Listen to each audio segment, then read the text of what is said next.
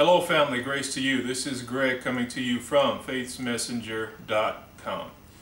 Today I want to talk about marriage, specifically to the husbands, about how to be a husband, how to be a head of the household in a godly marriage.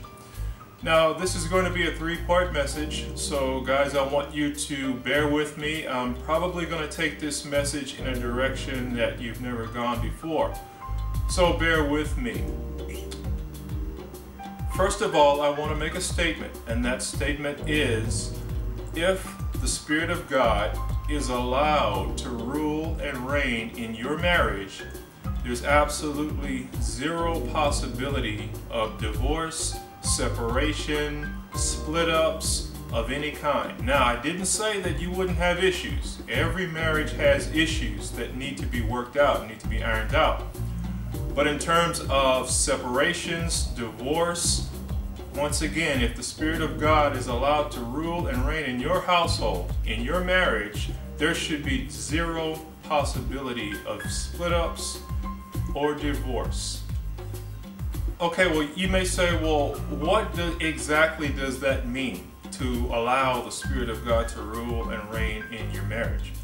Well, what I mean by that is taking your eyes off your wife as a priority and placing them on God as your priority.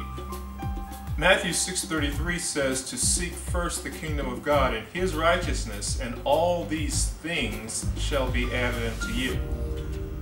In the scripture, these things meaning food, drink, clothing, your material needs of life will be added unto you. I believe that we can use that same principle where our marriage is concerned. Seek first the kingdom of God and His righteousness, and a prosperous marriage will be added unto you. So again, specifically, how do you place God first when it comes to your marital situation? Well, let me first off answer that by saying that we as New Covenant believers are not under the law of Moses. We're no longer under the law or the 10 Commandments. We are under no obligation to obey the 10 Commandments. Now that might come to a shock to you, but I've got great news. We are under a higher law. The higher law that we are under will cover the 10 Commandments and then some. We are under the law of love. John 13:34 and 35 says, a new commandment I give unto you, that you love one another. By this shall all men know that you're my disciples, because you have love one to another. Now, if I operate in love, I've got the 10 Commandments covered. I won't kill, I won't steal, I won't commit adultery, because I am under the law of love. I'm committed to love. Therefore, the 10 Commandments will be covered and then some.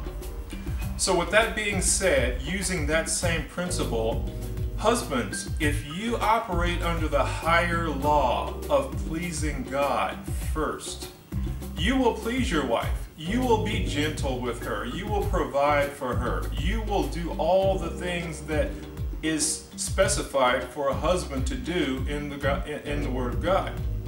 So husbands, I encourage you to take your eyes off your wife. If you're working night and day to try to please her and you're getting discouraged, if you're failing left and right, I would encourage you to take your eyes off your wife, place your eyes on God. Please God. By pleasing God, by operating in the law of love, where God is concerned, you will treat His daughter as royalty. You will treat His daughter like she deserves to be treated.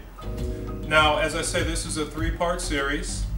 This is just the tip of the iceberg. I'm going to get into situations where husbands, you don't feel that you're being treated fairly and justly. I'm going to get into how to love her and how to get her to respond to you. But the key, this first installment holds the key. Place God first. Love God, and your wife will love you. Thanks again, family, for being with me. Please go to our website, subscribe to our mailing list if you haven't done so already. I would encourage you to subscribe to our YouTube channel and be notified when new videos are posted to the blog. Husbands, your marriage may look impossible at this point, but I'd like to leave you with a question. And that question is anything impossible with God? Place God first place in your life and your marriage will be sweet. I look forward to talking to you soon. Have a great day. Bye-bye.